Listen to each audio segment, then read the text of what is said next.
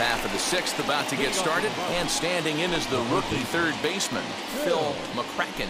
Offense needs to get going right here. You want to try and tighten up this game a little bit before it starts to get into that territory where you're going to start seeing the back end of each bullpen. He's set. Here it comes. Hey! This guy's been really on point so far, but it's not getting any easier. He has to get through 4, 5, and 6 right here. Swing, and he rockets this one down the left field line. Round. Rattle up against the wall. And he will make it there as the Rockies are in business right away. It's a leadoff double.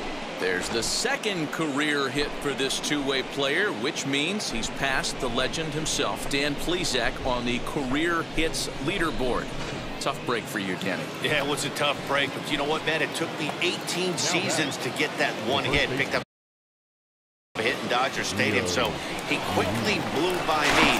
But I'll tell you, this guy's fun to watch. It's not an easy thing being a two-way player, and something tells me that he's not going to be sitting on 2 hits very long. This guy, there's many hits to follow in this guy's hit parade.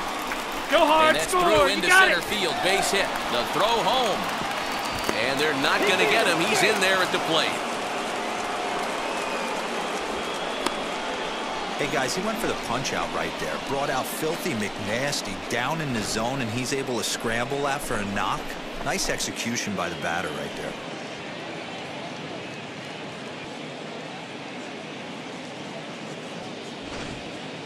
He's out.